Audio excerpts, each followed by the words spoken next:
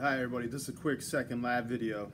So if you're working on your calculations and you're getting stuck, remember if you go into the Canvas assignment, you'll see a document, a calculation helps. So open that up and I'll help walk you through it. But once you have your calculations done, we need to figure out how to add the chemicals to the bag. So students in class are going to be doing this in person, but you all, I want to give you some insights. So if we have our Ziploc bag, and in the last video I said that we're going to be using vinegar. Really, we're using 6 molar hydrochloric acid. So the question is, hydrochloric acid, strong acid. So what does it mean when we say 6 M's? We read that as 6 molar.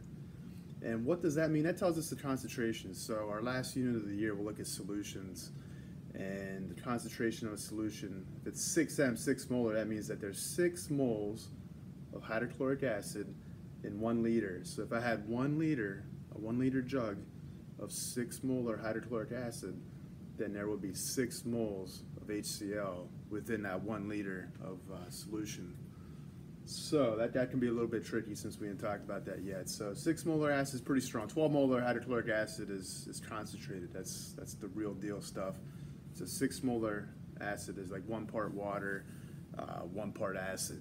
So it's still strong enough that we gotta be cautious, right? Hydrochloric acid, even 1 molar hydrochloric acid is still something I don't want to get on me, right? It's a strong acid. So we got a plastic bag.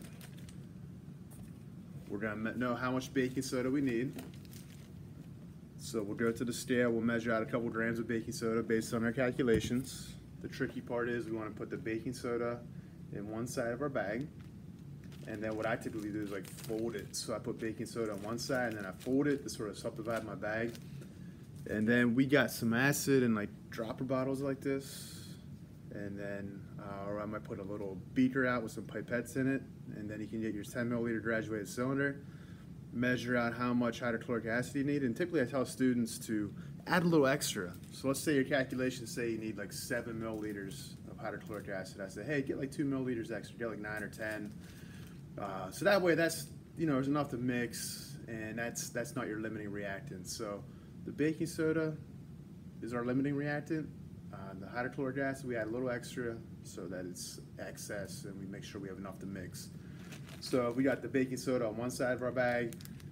Typically, I have students pour the acid very carefully into the other side, and then keep it divided the best you can, and then zip it shut. And then once it's zipped shut, you want it to be flattened. Right, we don't want it to be inflated because it's already partially inflated. When you add your chemicals, then it's going to inflate too much and it could pop and get a hole in it, and then that would hurt your lab grade. So you want it to be flattened just like the dry ice lab. And then once you have it ready to go, you just sort of mix it and sort of shake it, and we'll get lots of CO2, right? We've all seen acid and baking soda reaction. It produces lots of carbon dioxide gas, and the bag should inflate. So that's what we did in the lab. So that's it. Virtual students, turn in your calculations, and yeah, that's it for this lab. So I'll talk to you later. See ya.